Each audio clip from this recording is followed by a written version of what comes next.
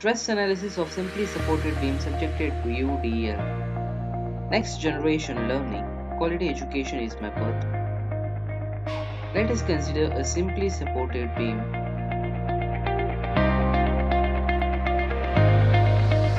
which is subjected to uniformly distributed load. The span length of which is 2 meters and the properties are as shown. Now let us go to structural preprocessor element type add. We'll select the element as beam 2 node 180. We define the material properties in the material model. Ex is Young's modulus in x direction and Prxy is Poisson's ratio in xy direction. We have entered it. OK. Now let us define the section, that is beam common section. B value as 200 and H value as 300 as mentioned. Then let us create the key points.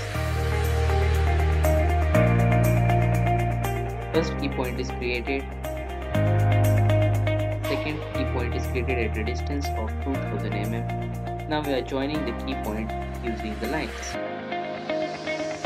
Once the lines are created, we need to mesh it. So we'll go to the meshing, size control, manual size, global, and we divide the element into 100 parts or 100 small elements. Now we'll mesh this. We call OK. Now let us give the boundary conditions. The boundary conditions for simply supported beams are: at key point 1 we fix Ux, Uy, Uz, ROTX and ROTY, and at key point 2 we fix Uy. These are the boundary conditions for simply supported beam. Now let us give the UDL, that is we go to pressure and we apply the pressure on beams.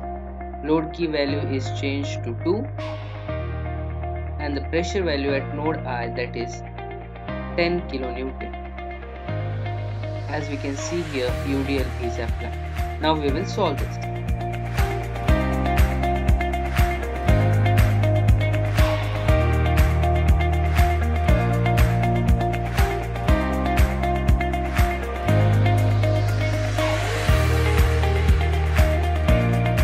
Element table add will go to by sequence number SMIC, that is 6, 19, 3 and 16. These are the combinations for beam 2 node 188 element to obtain the shear force and bending moment. Now we change it to 6 and 19 to see the shear force diagram, and we'll change it to 3 and 16 to see the bending moment diagram.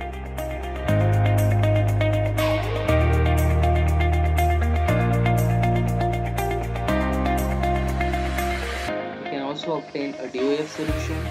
To see the 3D view, let us go to plot controls, style, and we'll on it. Now we can see the 3D view of this, and we'll animate it now. Deform shape, deform plus undeform. We can adjust the animation, that is by adjusting the frame rate. We can forward it. We can also see the animation of deformation using the color band.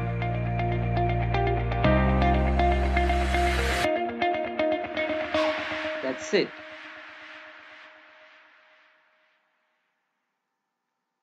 Thanks for watching.